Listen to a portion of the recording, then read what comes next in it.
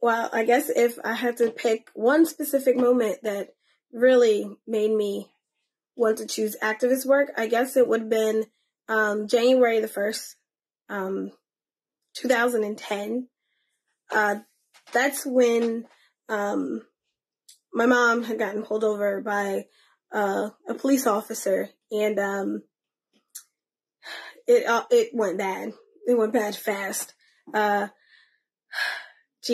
just remember screaming I'm pregnant repeatedly, and that officer still trying to force me on the ground and fighting me. And even when the other officer stepped in and said, ma'am, just let him go, sit on the side.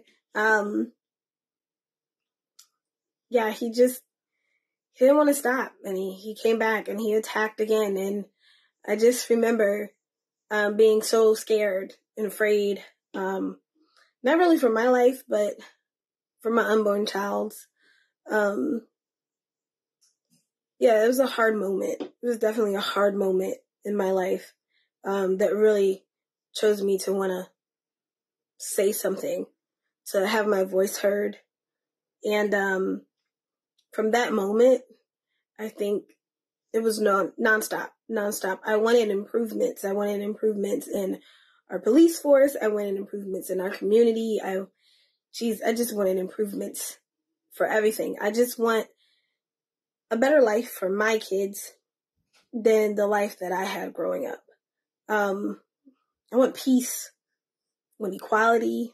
I mean, who doesn't, right? Who doesn't want all of those things?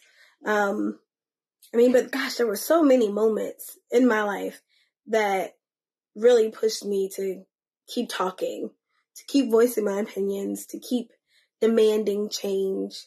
And, but I guess that was the pivotal moment in my life when I had to wake up and I couldn't sit back and just watch anymore. Yeah.